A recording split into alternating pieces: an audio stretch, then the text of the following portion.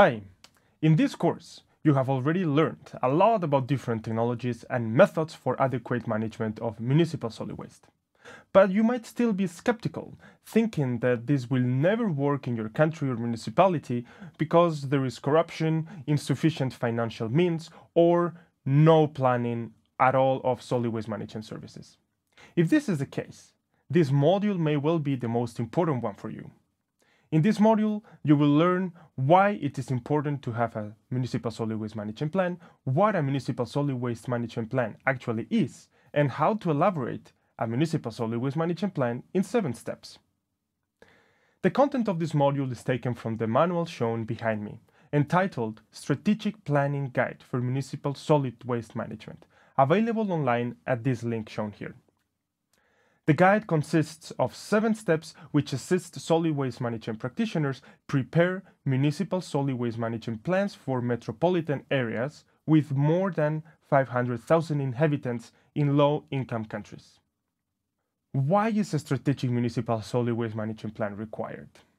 Well, unplanned municipal solid waste management often leads to public health deficiencies, environmental protection deficiencies, low coverage of the waste collection service, low organizational and managerial performance of the solid waste management service, no financial margin to allow progressive improvement in service quality, and often the waste department has only capacity to solve day-to-day problems. Firefighting. Strategic planning serves to improve the efficiency and effectiveness of municipal solid waste management services by taking a broader view and addressing the problems based on their priority. So, what is a strategic municipal solid waste management plan? Before answering this question, we first need to have a look at the planning hierarchy. This hierarchy illustrates the conceptual separation of different outputs necessary in the development and implementation of improved waste management practices. At the highest level is the policy framework, normally established by the national government. The next lower level is the strategic plan, which should operate within the framework of the policy.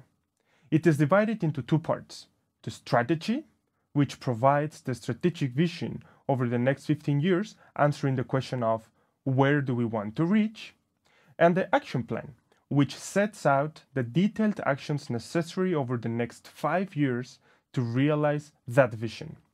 Therefore, a strategic municipal solid waste management plan can be defined as the guideline document which determines the needs and priorities and necessary actions to be taken to develop solid waste management practices. Finally, an operational plan for the detailed implementation of the strategy is required. It takes the action plan to a higher level of detail. Perfect! I bet that you are eager to be guided through the process of defining such a plan. So let's start. The planning guide includes the 7 steps shown here that we will cover in the next slides. The diagram highlights 2 important aspects. First, the process has a lot to do with the management of relationships and building consensus among stakeholders.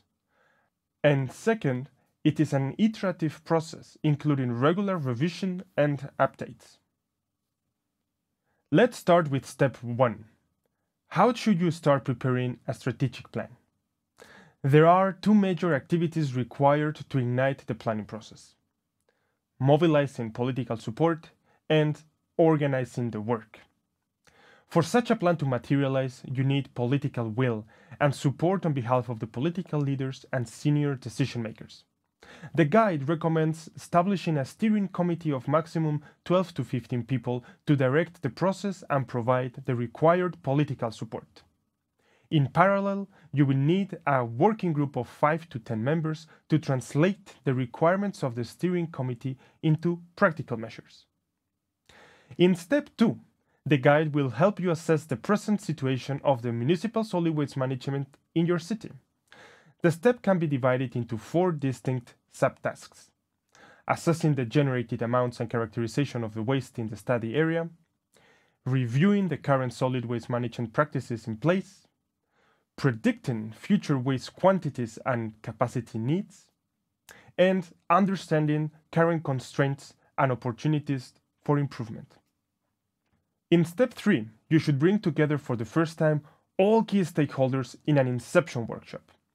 The goal is to create a strategic vision with all the inputs of the participants. This vision starts answering similar questions to the following ones. Why do municipal solid waste management services need to be improved? Where do we want these services to be in, let's say, 15 or 20 years? How are the services going to be improved? When will services reach the defined goals, etc.? Furthermore, in this step, the scope of the planning framework is also set. What is the geographical area for which you want to plan? For which period of time? What are the waste fractions you want to consider? What level of service quality, environmental and public health standards are you aiming for? Etc. Finally, once the vision and scope have been defined, key objectives and targets for the strategic municipal solid waste management plan can be established. The objectives should break down the strategic vision into actionable steps.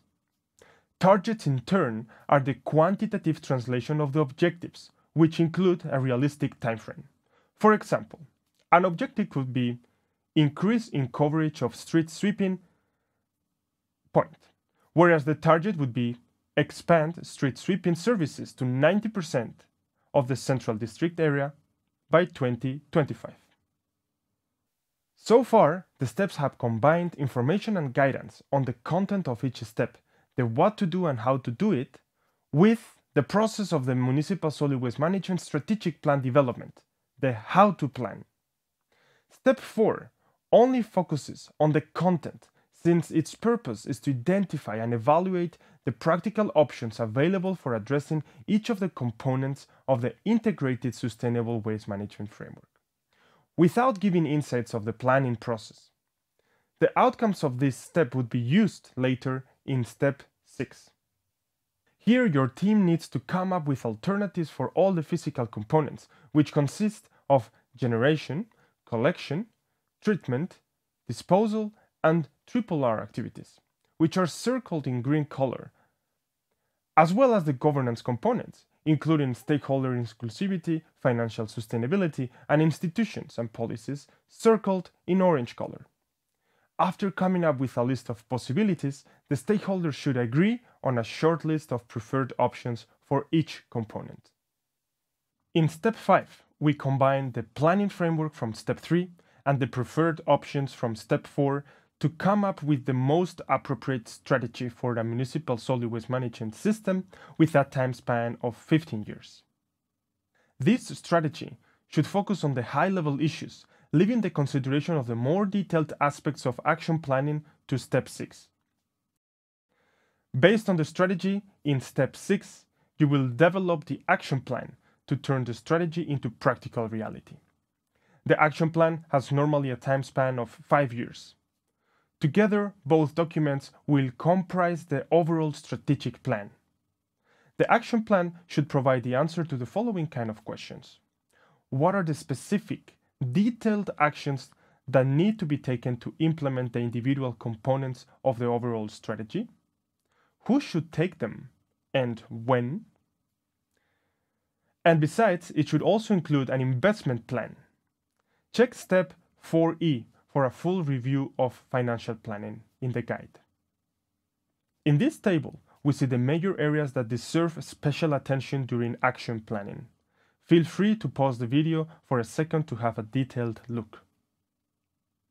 The strategic plan is not an end in itself. The exercise is entirely worthless if there is no implementation phase. Therefore, step 7 will show you how to move from planning to implementation, how to regularly revise and update the strategic plan, and how to monitor the performance of municipal solid waste management systems. Have a look to box 7.1 in the guide for an extensive list of performance measures. This is it. After watching this module, you hopefully feel more comfortable explaining why it is important to have a municipal solid waste management plan, what a municipal solid waste management plan actually is, and how to elaborate a municipal solid waste management plan in 7 steps. For further information about the process, please check the guide.